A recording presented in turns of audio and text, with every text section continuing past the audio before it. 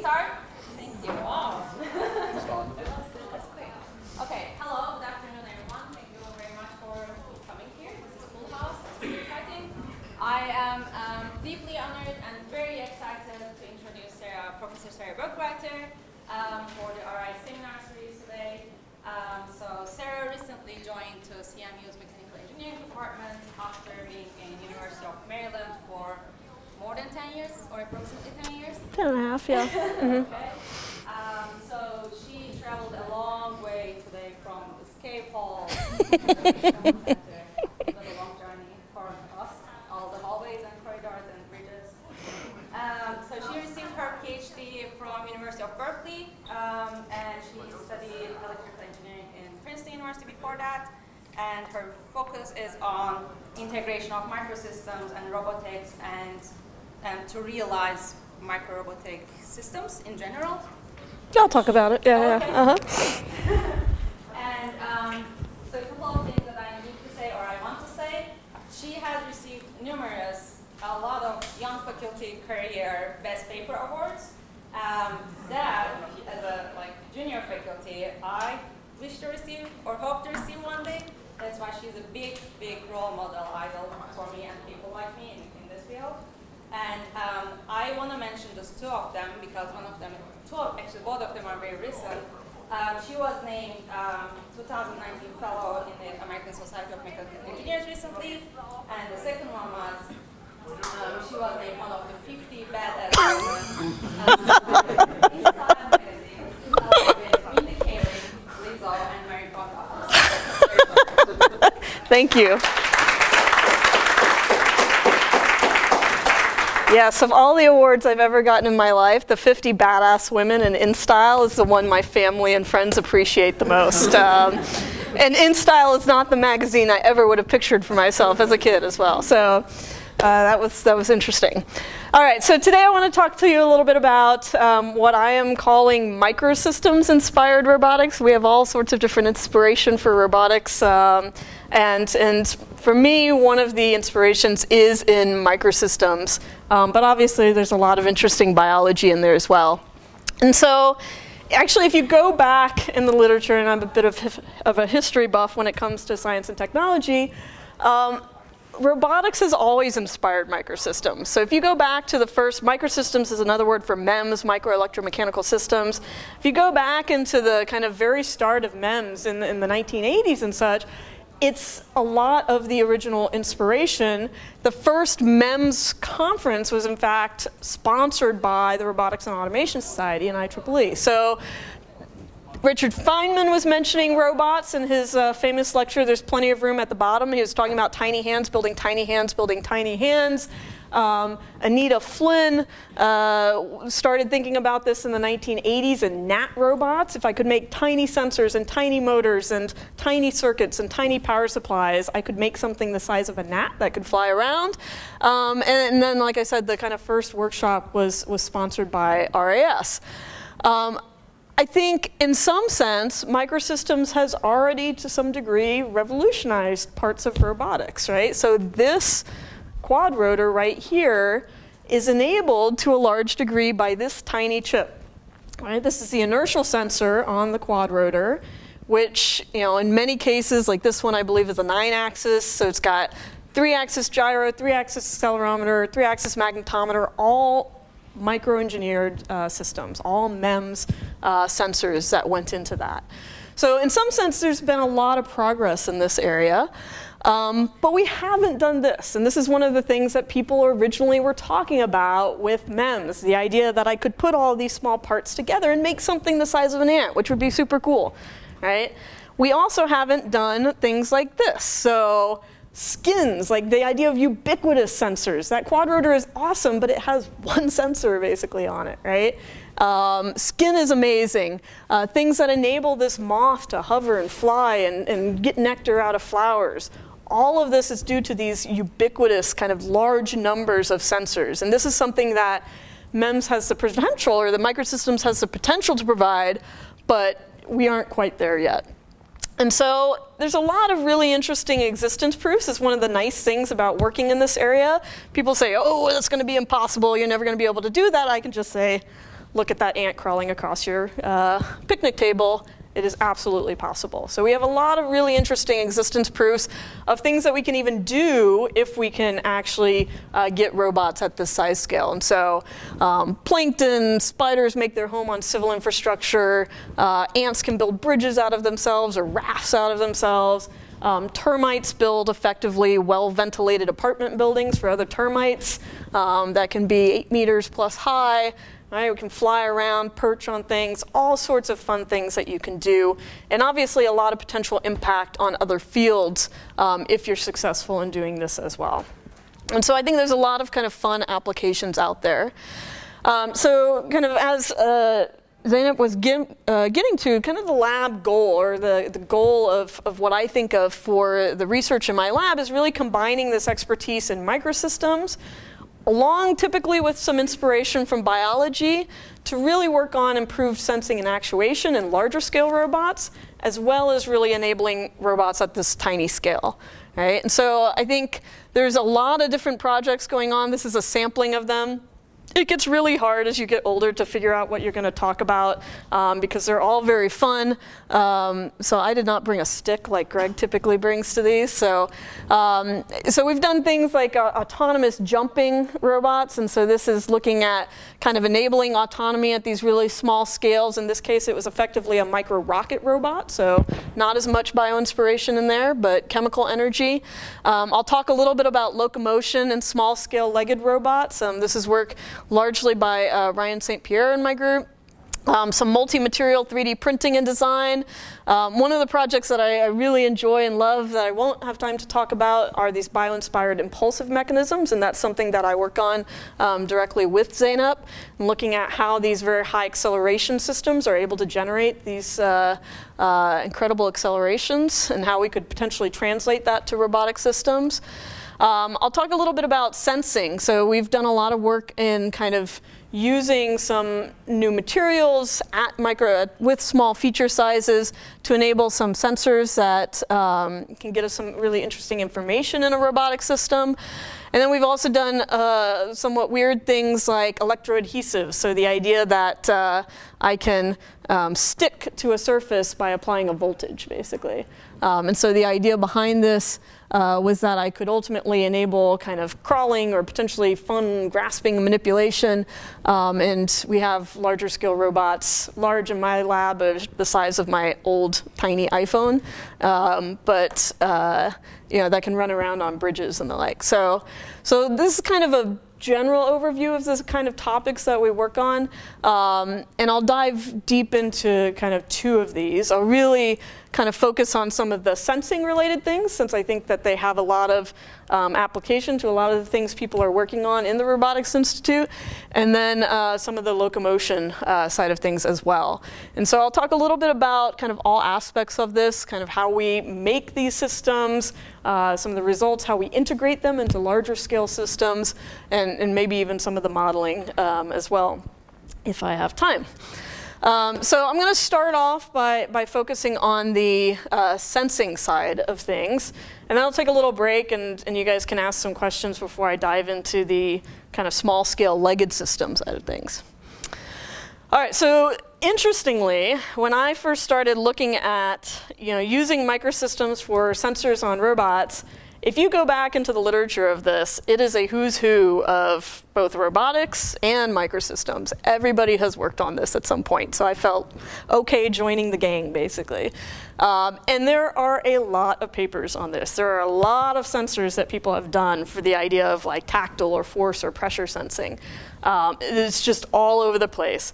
What people haven't done, and what I really wanted to think about, is yes, I can make giant arrays of sensors, but how does my robot actually understand that information? Or how can I handle that amount of information coming into my robot? And so I wanted to make tactile systems or sensing systems. So I looked at all this stuff. And of course, I really want to make tactile systems, so I started by making a sensor. Right? This is the natural thing to do. Everybody starts by making a sensor. And so in this case, we were looking at the idea of this capacitive transduction for sensors. And so for those of you who have forgotten your freshman physics, A capacitor is just kind of two conducting electrodes, right, with a dielectric in between.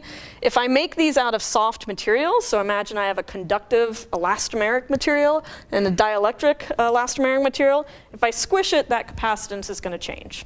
Right? And so that's all this slide is basically trying to emphasize. Now, the benefit I get from using the soft materials is I can get very high strains. Right? I have a low modulus and I can get very high strains. Microfabrication gets me a benefit because I can get small gaps. Right? And small gaps enable both high areal density of sensors. I can get a lot of sensors in one amount of space, but it also increases my sensitivity. Right? So it increases the change in capacitance that I ultimately get, which all of these things together mean large dynamic range sensors. Right? And that's something traditionally that biology does extremely well, and we as engineers do not do as well. And so that was the basic idea of this. Some of the early work in this was led by Alexei Haralambidis, who ended up doing a postdoc here and has now started a company in the Pittsburgh area with Carmel Majidi. And that just showed you, okay, I can squish and deform this capacitor. Ultimately, for things like tactile systems, right, if I'm kind of picking up this thing, I'm interested in both normal forces, right, how hard I'm grasping it, but also kind of shear forces that are around here. So, you know, what kind of force directions are moving around. So we came up with this general architecture for how we wanted to design these sensors. And so it basically has this kind of middle section, right, and that defines capacitance to these side electrodes here. So I have CA and CB. So if I squish it down, I just apply a normal pressure to this, those capacitances are going to change the same way. If I shear it, right, I'm going to get a differential between those capacitances. And ultimately, right, this is designed so that I have this in 3 dimensions, so I can get these 3 axes of sensing. All right, so we did MEMS things. We went into the clean room and, you know, we liked it, right? Spending time in the clean room is exhausting for those of you who may have had the pleasure of doing it. Right? And so we came up with this nice process where we'd create this kind of mold in silicon. So this was a silicon mold. The benefit being that we'd get these small features that were providing those gaps, right, which is what we cared about. We basically coat the thing in Teflon. Then we mold in a conductive elastomer, peel it out with a dielectric on top, and then refill everything with a dielectric elastomer. All right, so PDMS is just a rubber, basically a silicone rubber. The gray is silicon. People can get those confused, but this is Silicon Valley, and this is silicone rubber. So we can make these small sensors, and we can make them with this, and they work reasonably well. But Alexei, of course, was like, that's a lot of work. I don't want to do that again. So how can I simplify this process? So he went to the idea that really the only small feature I care about in this device is this gap right here, right? And so if I can use a process where I can basically leave that gap behind, if I have something that's repeatable enough that I can leave a, say, 20 or 30 micron gap behind, I can still make these sensors.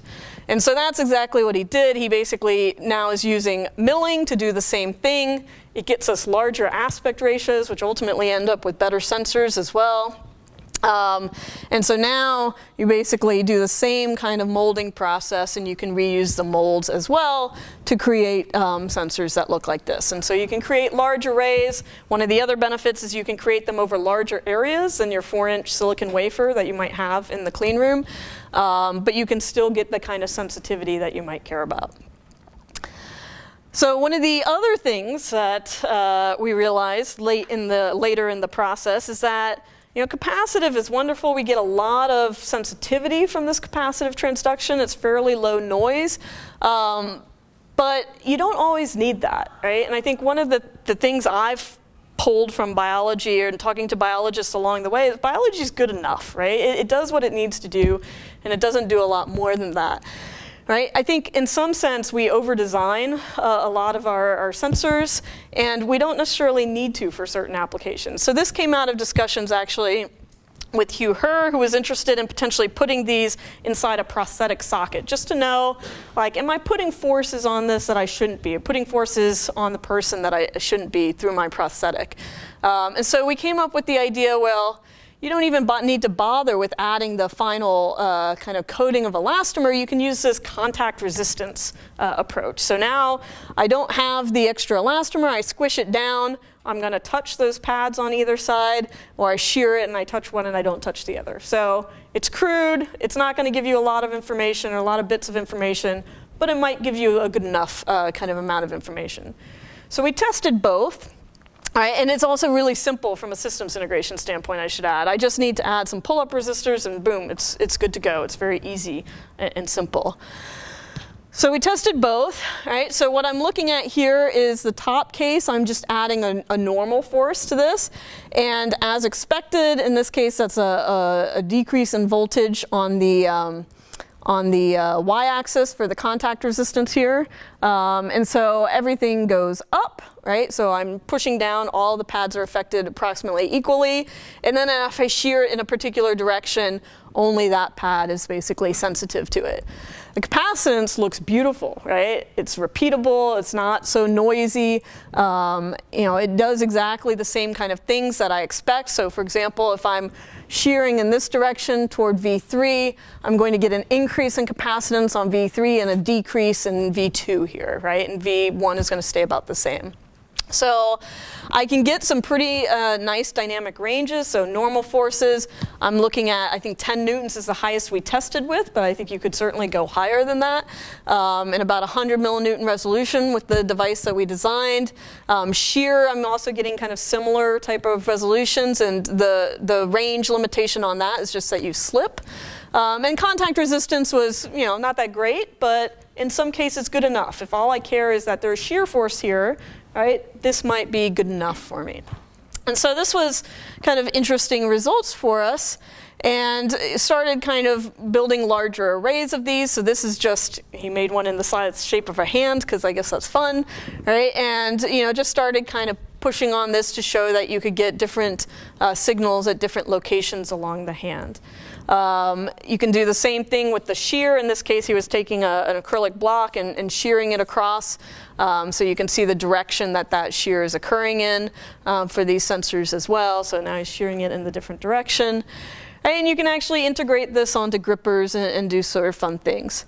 But this is still a bunch of sensors, right? And ultimately, I said, we're interested in systems. And this is also pretty painful. Like, you look at all those electrical leads coming out. That's kind of freaky if you're a student and you have to wire that up. Looks good to me, though.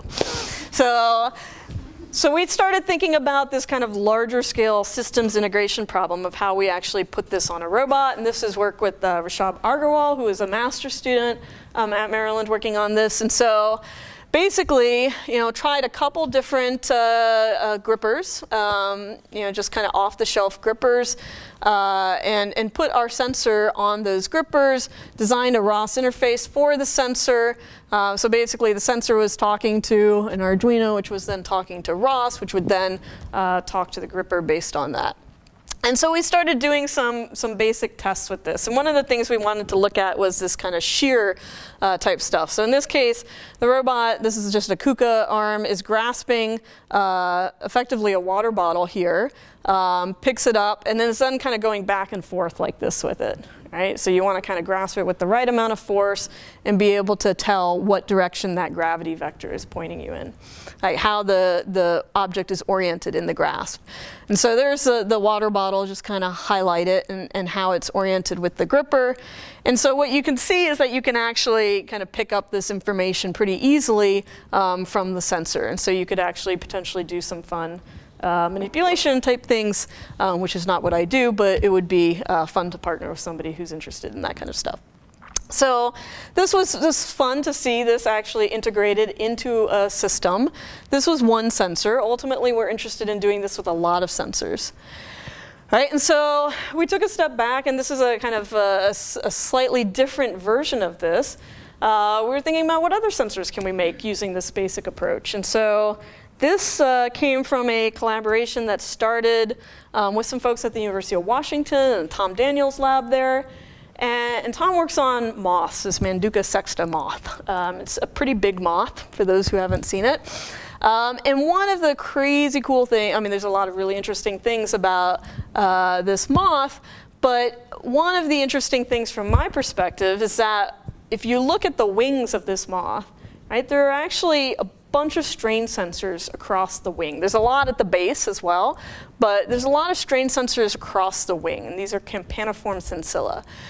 And one of the interesting things, or the hypotheses on this, is that these mechanosensors, these sensors that are sensing strain, give you a much faster response than the visual system of the moth. Moth has all sorts of different sensory systems: chemosensory, vision, mechanosensory, right? But these give you particularly fast responses. And one of the hypotheses is that the moth is able to use this, in some sense, to do very fast control when there are gusts around, or disturbances. So these disturbances might affect the wing and deform the wing well before the actual body starts moving, and you could tell that from an inertial sensor, for example, on the body. So this was the hypothesis, and we wanted to actually see if we could design some physical models and some sensors to actually look into this. And so we did the same basic thing. In this case, we're looking at strain sensors instead of these force sensors. It's still capacitive in nature. And I should mention, one of the reasons we go with capacitive transduction is if you just look at these conductive elastomers, and these are all over the place in the literature, people just add some carbon nanotubes or some kind of carbon black or silver particles to an elastomer. You stretch it. The resistance is going to go up. Depending on how you made it, you can let go, and 8 hours later, the resistance might not be back at its nominal resistance. So there can be a lot of hysteresis in these sensors. So capacitance, you're limited. You still have hysteresis from the polymer, but you really have mostly just the hysteresis in that polymer. So this is one of the reasons we think a lot about capacitive transduction. So the basic idea here is now I have these interdigitated comb fingers, right? So it's still just a capacitor deforming, but now I have kind of two modes that I'm going to think about this in. One is I'm stretching it this way, kind of along the combs, right? And the other way is I'm going to stretch it this way, right? I'm going to pull in this direction, transverse to the combs. Right? And I get the same benefits that I did for the other sensor. The small gaps give me very high sensitivity, and I get large range out of stretching it with the soft material. And so this is, I should mention, this is work by Heesub Shin. And this, so you can make sensors with this. This is great. You can make small sensors. They are stretchy, and they're soft and conformal and wonderful. The thing I want to get you to get out of this slide, well, first of all, this kind of first order model is terrible, right? The blue line does not look like the red line. This is a dynamic test, and one of the things that you see is actually, especially at reasonable rates, you have very little hysteresis in this system. Right? As you start going faster, especially for this one, for some reason, you start seeing more. But certainly for that top one, it looks great. But really, the thing I want you to get out of this is this very high dynamic range. So I can detect kind of a 100 microstrain, and I think Heesub tested it to 50% strain. You could probably go further with these materials. Right? So you actually get some pretty decent dynamic range out of these. Heesub then decided he wanted the blue line to match the red line, so he went on and made better models of this as well. But that's a whole other talk. And this gives you some sense as to when you put it on a wing. We were looking at fixed wing aircraft, because that's what our collaborator at Colorado, Sean Humbert, was working on. So now you can see as I kind of deflect the wing, I can see these changes in capacitance from the sensor. And one of the fun things is when he lets go right here, you'll see the ring down, so it's fast enough that you can actually capture some of those dynamics. But that's, once again, one sensor and not integrated into a full system. So that has probably been the bane of Heesub's existence for the last couple years, is trying to do this. Right? And so this is 14 sensors on each wing. So it basically comes out as a skin, effectively, that you then laminate onto the wing. There's a little kind of flex PCB there that can kind of integrate and forward on the information to the autopilot, right? Through a teensy there. The Pixhawk is the autopilot. And the basic idea from this iteration of it was just, make sure it works and just trying to see what kind of data we can collect from this type of setup. And so We started by just doing some benchtop tests. So this is like, let's see what a gust looks like on this thing. So what you're looking at here is a leaf blower, basically, pushing on the wing, and so you can see strain on the wing. Now there's no gust. Now he's going to add another gust, and you can see some of that strain. The sensors are pretty noisy.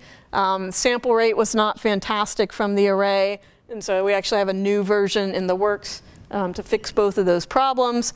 But it gives you a sense of how it would work. You can also look at ring down. So this is picking 4 of these sensors to monitor here, and you can see that we can actually capture the deflection of the wing as it's doing its ring down. So we can capture that kind of first mode of the dynamics. And so this is pretty exciting. We can actually get data from these. So let's put it on a plane and fly it, because that is fun to do. So this is, once again, our collaboration with the Humbert Group in Colorado, because they can fly things really easily. And at the time in DC, you certainly couldn't fly things, because you'd have the Secret Service on your butt if you did that. I don't know what it's like in Pittsburgh if you fly things yet. But in this case, what you'll see is if the plane flies over, you can actually see the sensor array under the wings right there. So it's actually capturing data as it's flying around, which was super exciting to actually get that data. Even more exciting was the idea that I could take data from some sensors and actually pull out some of the inertial information from that. So in this case, I'm looking at just Z acceleration, kind of a heave in flight, and I can actually see that data from my sensors. So this line, the purple is the IMU data, the blue is the left wing, and the red is the right wing. If I sum those data, if I kind of spatially integrate across the wing, which is another benefit of having a lot of sensors, I get much cleaner data, basically, is what that's saying. Right? But I can pull that kind of data out of this array of strain sensors, which you wouldn't think strain sensors would give you acceleration, but you can actually get some pretty good data from that. All right, so this is kind of one example of this kind of full system integrated of a lot of sensors, or at least, you know, somewhat large number of sensors, 28 sensors in this case. We've also done some other kind of just random fun things with sensors, especially in regards to flight and these strain sensors. So this was, the idea behind this was an undergraduate, this is Sam Golub. The idea was, as I'm flying close to the ground, actually I should tell you the story that this came from. So this came from talking to some biologists at a meeting related to this grant, and they were telling me about an experiment that they did, and we have biologists in the audience, and biologists do weird experiments, am I correct? Like, they do some funny things. In this case, they stuck a mosquito in a clear acrylic box or a glass box, and just let it fly around and watch what happened, right? And so the mosquito never ran into the walls, like, first of all, and they were kind of surprised by this. And they were like, well, how does it actually do this? And one of their hypotheses was that the mosquito can actually detect the ground effect. So as it gets close to a surface, it can actually measure that kind of reverberating thrust from the surface. And so the idea behind this was like, oh, let's stick some sensors on a quadrotor and see if we can do the same thing. We're certainly generating a lot of thrust that might rebound from the surface. And so this is a very simple sensor. It's kind of that same contact resistance approach. So basically, as I get close to the ground, this thing's going to start waving wildly right here. And that's all those spikes that you see. And you know, working with enough neuroscientists, I think recently, has got me thinking, looking at that plot and thinking, oh, it looks kind of like a spike density. Right? It looks like a spike profile from a neuron or something. So as I get closer, that increases, starts going faster, and as I go further away, I get fewer spikes. Right? And so this might actually be kind of a really simple, easy way of getting information from these sensors with very simple hardware. And so this was the kind of idea behind this. And this is kind of a project that's ongoing. Another kind of fun thing that we were interested in doing is more on the human interaction side. And so this came from another student in the lab, Louis Dankovich, who's actually still at Maryland. And the idea was, well, can I put a bunch of these strain sensors on my arm, and then as I'm doing different gestures and hand motions, can I pick that up from the strain sensors? Well, this was one of those happy accidents where we were getting far more signal just from the wires than from the sensor itself. And so we were like, well, screw the sensor, let's just use copper electrodes there. And so this is Lewis with his little armband. There's 7 electrodes, and you're just looking at kind of capacitance. So if you kind of are moving your hand, you can see the different muscles moving there, and you can actually pick this up really easily with a very, very simple band. And so this is kind of interesting from a human-robot interaction standpoint.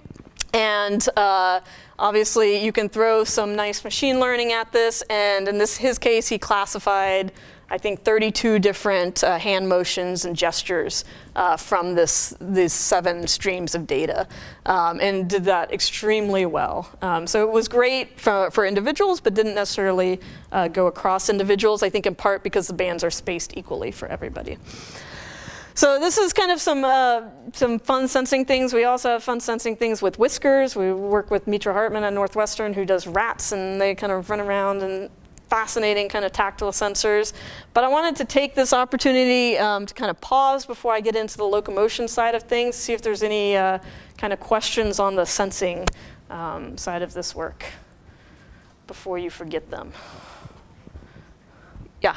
So you mentioned that you can infer IMU signals from the strain sensors that were attached on the wings. Mm-hmm.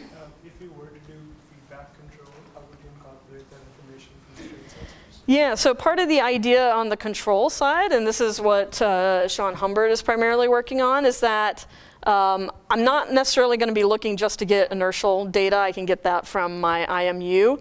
The more interesting thing is if I see that deflection happening, can I wrap a faster control loop just around some of those initial strain measurements and actually respond to a gust. So imagine just a feed-forward controlled path that would respond to a gust before the inertial sensor ever detects something is amiss, basically.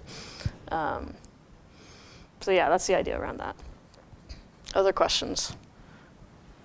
Yeah, Greg. This is the silly biological question. You referenced campaniform sensilla in the beginning of the talk. Campaniform sensilla have a delay when the strain is applied and when they can get the message back to the nervous system. What's your delay relative to campaniform sensilla? Are you a lot faster, or just a little bit faster, or about the same speed? So it's a good question. So there's actually a lot of interesting things going on with these campaniform sensilla, and this is actually informing some of the future work. So the delay for those is on the order of 10 milliseconds, maybe a little bit more. In our case, I think in the newest iteration of that strain sensor array, we're at something like 40 hertz. So, you know, not exactly, but on the right order of magnitude in terms of kind of response there. And that's for querying the entire array. One of the interesting things about the biological sensors, and I think this is fascinating for a lot of people interested in kind of AI type things in this audience, is they actually have a neural filter attached to them. So basically what they've found out is that neuron will only spike if it sees a particular pattern of strain applied to the sensor. And that's fascinating to me, because if I kind of take a step back and look at the last 10 years of my career, a lot of it has been like, let's push all the intelligence to the hardware to some degree, or push a lot of the intelligence to the hardware, because if you work on small robots, it's really hard to add all the computing resources that a lot of you play with on a daily basis. And so the interesting thing from that is that I'm only getting data when I care about that data. So say that strain signal is related to a gust is happening, right? I have the right frequency that would correspond to a gust. I get data then, and I don't get data otherwise. So it, in some sense, makes the kind of central computation much easier. And so there's a lot of kind of interesting things you can think about designing that into the electronics, or even the hardware of the sensor, that same kind of filtering idea. So that's kind of part of what's driving this work forward. Yeah? So you've got these really big arrays. You mentioned how for the grad students it's a little bit of a pain to sort of physically wire it. Have you had any interesting experiences with multiplexing that data back to make it easier to sort of transfer all the different signals? Yeah, so actually what we're doing now for that wing skin is it's a little more modular now, and so you actually have an embedded microcontroller like at the sensors. So the benefit for us kind of in this work going forward is that you can play with, do I do something with the data before I send it along, or do I just collect the data and send it along, right? And so I can actually play with some of those trade-offs as to what data I actually care about. I can do some local processing, basically, on that data. And so that makes it a little more modular and easier to use in a lot of different systems as well. Did that answer your question, Gabe? All right, so I'm going to move on to some of the mobile-legged robots. So this is kind of a fun, I mean, if I think about what always gets me up in the morning and interested, like, it's small-scale motion, right? It's things that move around are just, for me, incredibly fun. And so this is one of my favorites. I think just kind of, you've all seen insects move around, but just to remind you of what insects can do. So this is from Bob Full's lab at Berkeley. This is a cockroach running over effectively these little Lego blocks, and it's doing this very fast, and it's doing this without tipping over, right? If you imagine your big robots trying to do that, they might have some trouble there. What can tiny robots do? So this is some data that we collected for a review article not too long ago. And basically what you're looking at here is all of the white circles indicate robots here. And these indicate if they have any kind of power on board even. Like some of them don't have any power, or most of them don't have any power. If they have any onboard control, and if they have any onboard sensing. Some of the things that we would imagine are useful for autonomy. Right? And this dashed line here represents 1 gram. So if you go above 1 gram, you actually get some robots that have some level of autonomy to them. If you go below 1 gram, not so much, right? So this is the little kind of micro rocket robot that I was talking about earlier. This is a kind of small little electrostatic thing. It's basically a capacitor and a tiny little chip. So it's on the hairy edge of workable, basically. But the vast majority of the things out there, no autonomy, right? So we're not even kind of at the point of thinking about that. Well, I think we're starting to get to the point of thinking about that, but we haven't been thus far. Right? If we look at things like speed, like where's kind of the existing state of the art in small-scale robots. So here's that 1 gram line right here. Right? You have a lot of robots. So Rex over here, about 10 kilograms.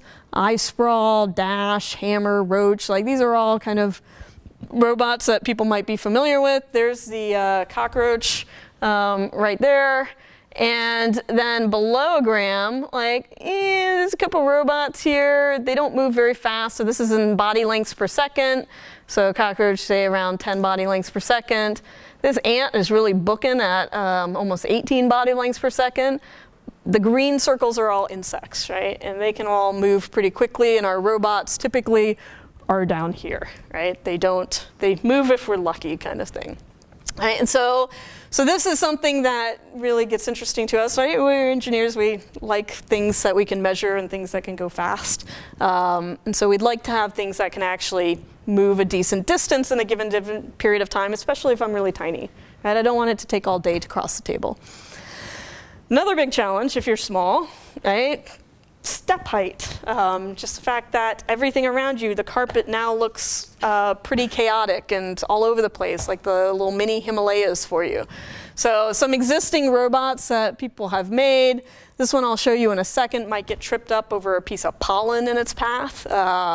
This one certainly, probably pollen would get it too, but certainly hair. And this guy needs a perfectly clean substrate to actually move around, right? So E. coli would flummox it effectively. So this is actually, we want things that can not only move at reasonable speeds, but can get around, right? That can encounter the environments that we have, that we encounter on a daily basis. And then finally, efficiency, right? This is always the big question for small robots is power and energy storage, and how can I effectively use that? So this is a little messy, but the circles are robots and the squares are insects. And what I'm looking at is the energy it takes to move a meter in joules. So most of my insects are down here around 10 millijoules, maybe a millijoule of energy it takes them to move a meter. And this comes from actual measurements of basically running ants on a treadmill inside a box and measuring oxygen consumption. And then my robots are typically, 100 joules for a tiny little robot to move that kind of mass. Most of these use a particular transduction method. Right, so it gives you some sense as to the difference between existing robots and what insects can actually do.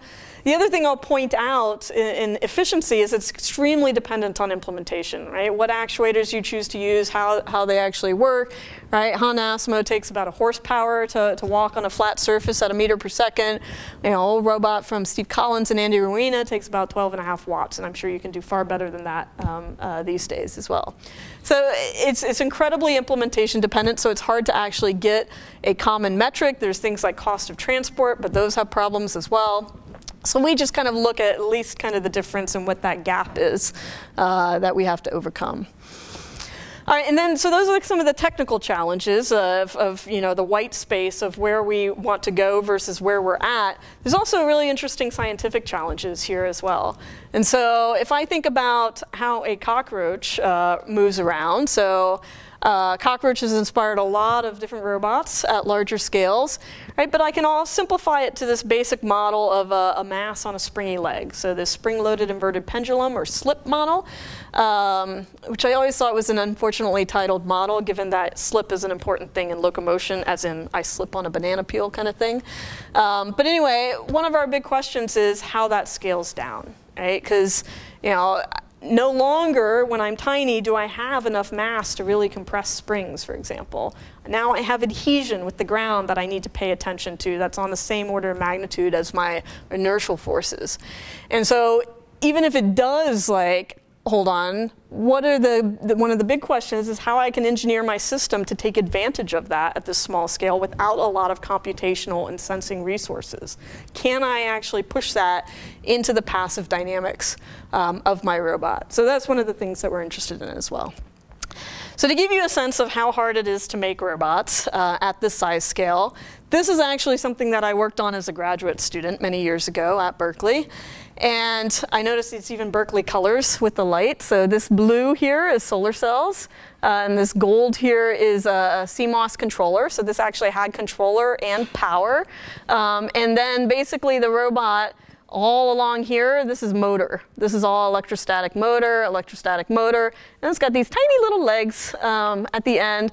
This is effectively a roll cage to protect the legs, because the legs would get ripped off very easily.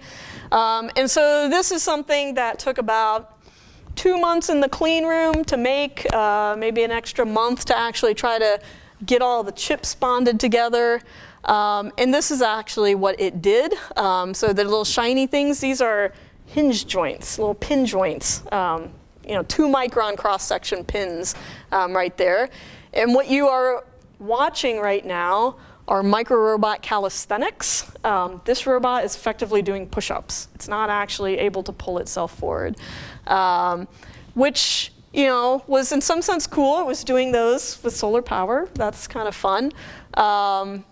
And if you watched it long enough, so if you let this go for about 8 minutes, it shuffles to the right a little bit, which meant Seth Holler declared victory, wrote his dissertation, and was done. But we'd obviously like to improve on that. So one of the things when I first started as a faculty member, I'm like, screw these pin joints, right? They're really a pain in the butt. Let's start looking at some soft materials to provide the same basic idea. And in this case, we have this embedded elastomer in here. I can create little flexure joints now. I can store energy, because one of the things I haven't really talked about yet is I was always fascinated by jumping things.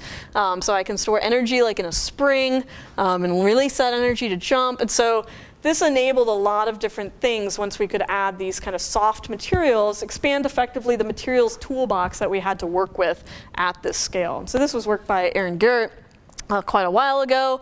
As a short aside, I know I'm talking mostly about kind of running and legged things, we decided to test this little jumping mechanism. And so you can get a sense of the energy that I can store in the springs of this. So this is just a jumping mechanism. It doesn't have any power or actuators on board. But we wanted to see if I could store enough energy to get a decent jump out of it. And this is actuated using a method in the lab that's very popular called graduate student with tweezers.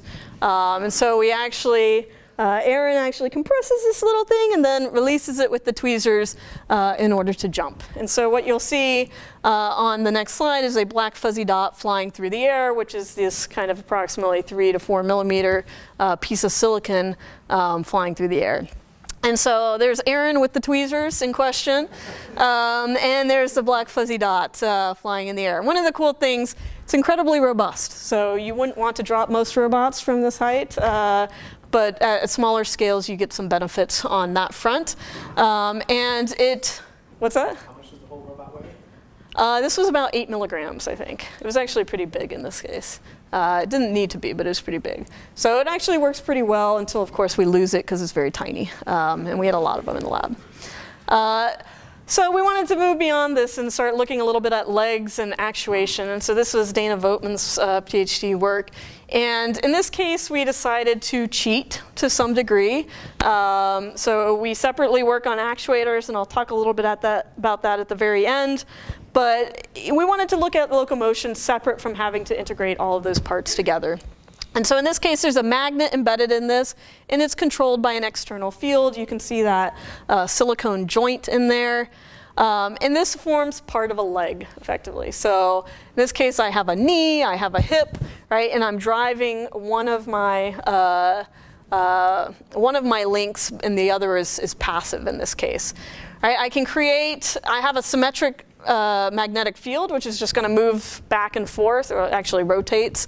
And I create asymmetry by adding this kneecap and a foot, right? So my leg can push forward, but then it will bend and move back to reset. And so I can get forward motion with that. And so this is the basic idea. So I can insert magnets with different orientations to have the legs move differently based on a particularly applied field. And I basically, in this case, we were using a permanent magnet underneath this, which adds a torque on those leg magnets. It also adds a downward force due to a gradient, but you can think about that as a payload on the robot. So this is it in motion. This is at 500 frames per second, so it moves actually pretty quickly when you look at it in real time.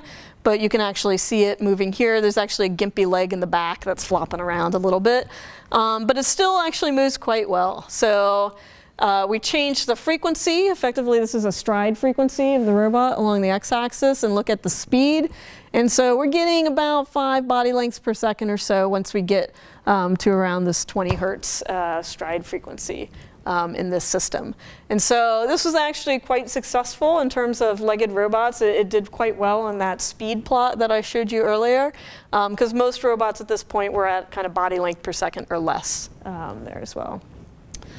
So we took a step back and thought, well, we want to use 3D printing too, right? We want to get out of the clean room on this side of the process. And so started printing these larger scale robots. And you can get the same idea. It looks like a little mini quadruped version of a Rex, basically. And same idea, providing this torque from an external magnetic field. So here it is running. It's actually running on an acrylic plate. It's not running on that red thing, so it's just an unfortunate camera angle. And you can see it running on the same kind of surface that I showed you that cockroach running on earlier. But it gets stuck a lot. It's not that fast. It slips. It's not the best. So we wanted to actually take a step back and realize we need compliance in our legs. We need our legs to have some springiness. And so we came up with a new process to 3D print most everything, but we mold the legs and insert those into the robot. And now we have legs with different compliances.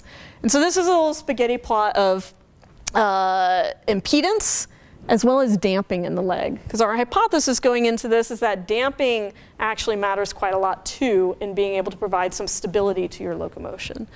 And so this kind of blue line right here is a cockroach leg to give you some point of comparison. I'm going to ignore the black and the green line. So the green was a foam that basically just wrapped around the axle and served as a wheel, which was a kind of nice reference for us.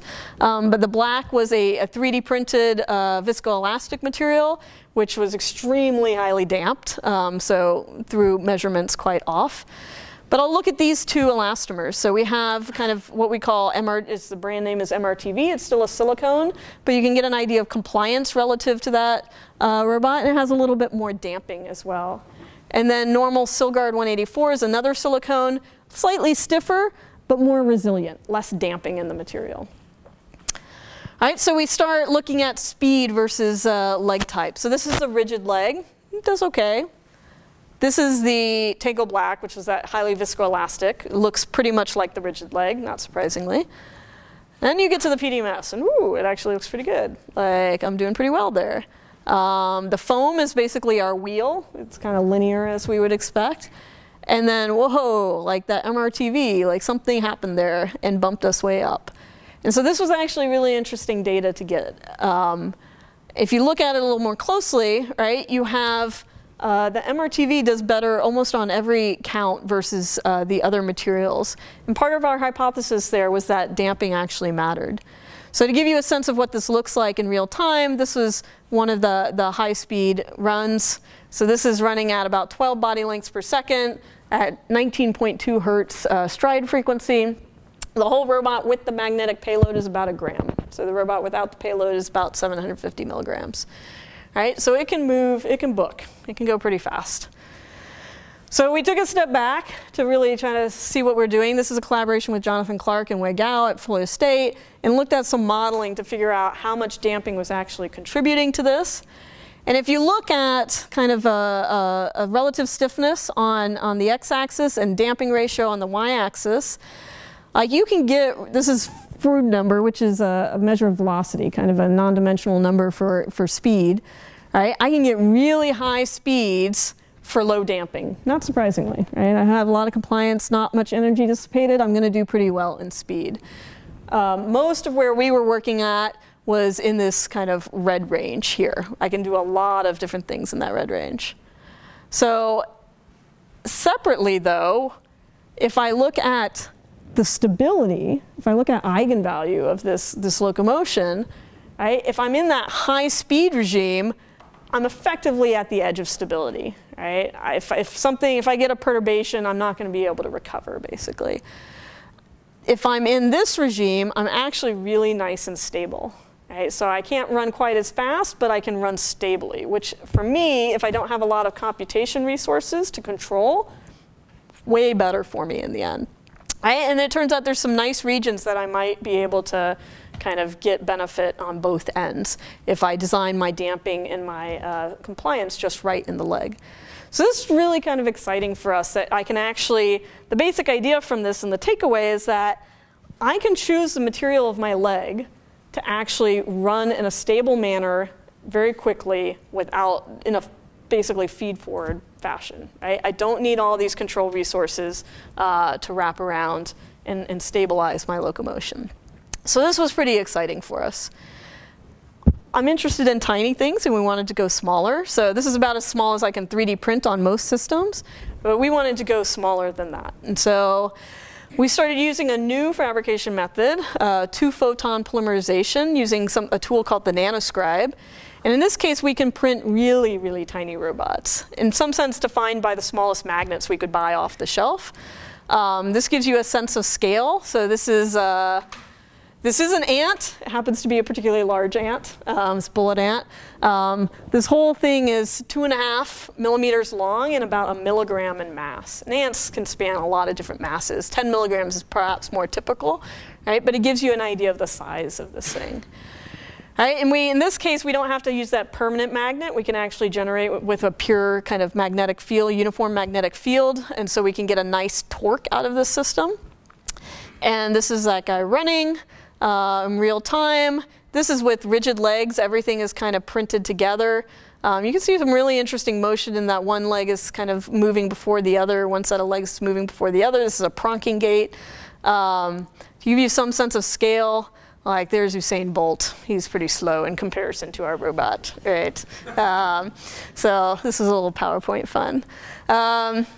So we can do the same thing we did at the larger scale and play with materials once again. So this is PDMS legs. We're getting about 24 body lengths per second. We can go to that MRTV and get close to 50 body lengths per second for these tiny robots. All right, and so there's a lot of interesting benefits. We can even run over rough terrain. In this case, it's aluminum foil that's been scrunched up to create our mountainous terrain here. But there's the little robot running at you through that terrain, and it can get over it pretty easily. We've measured forces to try to look at if we're in this kind of slip-dominated regime or not in the slip-dominated regime, and it turns out we're pretty close to that. So we think we are actually getting some slip locomotion even at these small scales, but this is kind of work in progress as well. So ultimately, we're interested in putting all of this together and actually bumping ourselves up on that autonomy scale and adding some autonomy. Right, so this is actually work I wanted to throw in a couple things that are more recent. This is Sukjun Kim, who's a PhD student here, and Camilo Velez, Dr. Camilo Velez, who's a postdoc, right, and looking at basically taking this same 3D printing process at small scales and adding actuators to that by adding metal. And so in this case, we can create these 3D actuators that are fairly simple. This is a little flapping mechanism that I couldn't find a better video for, but gives you the basic idea.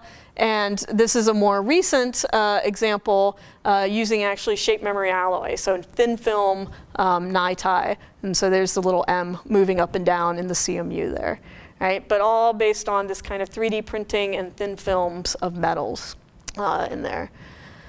So I think, kind of to sum up, since I am out of time, I think we're slowly getting closer to these, right? It's a long process. These things are hard. Hardware is hard for a reason, right?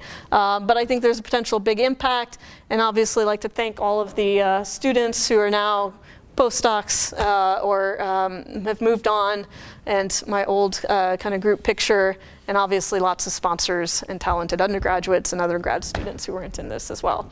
So thank you very much for your time on a Friday afternoon. I will leave you with a cartoon as well. So thank you.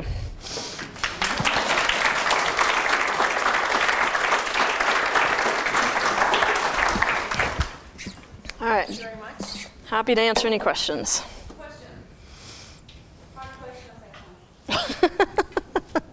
They know what's going on. Yeah. So when you design those actuators, sensors, Mm-hmm. you're trying to use some computational tool or simulation tool to decide what is the best structure or what is the structure. Yeah, so I didn't get into a lot of the modeling on this, so the question was, do we actually design these things intelligently? So yes, so we do have a lot of models for these different sensors. We do a lot of analytical where we can, at least kind of first order models are often useful for design, but then we can get more complex analytical models, so or numerical models, so the strain sensors, for example, are a fairly complex numerical model, and then FEA when we have to help us in terms of figuring out what the design map is and to get the kind of responses that we ultimately want for these systems. So yeah, I mean, we absolutely think about modeling, which I didn't go into the math for this, but I'm happy to talk about it offline as well. Yeah? So when I think of autonomy for robot locomotion, I normally think of like navigation and planning and decision making. Yeah. Is that something that you were even starting to think about at this point, or when you say autonomy, are you just talking about getting everything on? Yeah, so we kind of defined 2 steps in autonomy when we were thinking about this. One was just power autonomy, the ability to kind of move on my own. And then there was, 3 steps. One was just being able to get from A to B. And then there was the more complex autonomy that you're thinking about. So I'd say at the kind of gram on up, so maybe a couple gram scale, people are starting to think about the more navigation level autonomy. So on Hammer, which is a robot out of Rob Wood's lab at Harvard, they are starting to think about this a little bit. I think below a gram, we're still trying to get that kind of move from A to B level of autonomy. But it's a very good question. Yeah? You did that prompt or that push-up robot with the solar panel. You did any more work with sort of solar power, and is that something that's feasible for these scale robots? Yeah, I mean, solar is definitely feasible. So one of the interesting challenges, so the question was, are we doing anything more with solar? So one of the interesting challenges with these robots is that the actuation schemes that work, or this kind of transduction methods that work well at this scale, are not what we think of at larger scale. Larger scale, you're thinking of electromagnetic motors, tend to be a lot of current, but lower voltages. Right? Typically what we're looking at works well at this scale are, say, piezoelectric actuators, like are in Hammer, for example, or electrostatic actuators, both of which require high voltages but very low currents. Right? And so power electronics become an interesting thing right there as well. So the robot I showed you with solar cells actually had 80 solar cells all stacked in series to get the kind of high voltages that you needed in order to drive those actuators.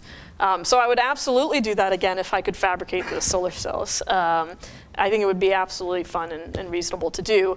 What we're doing in parallel to that, or kind of instead of that right now, is saying, okay, here's the kind of battery technology we have in front of us.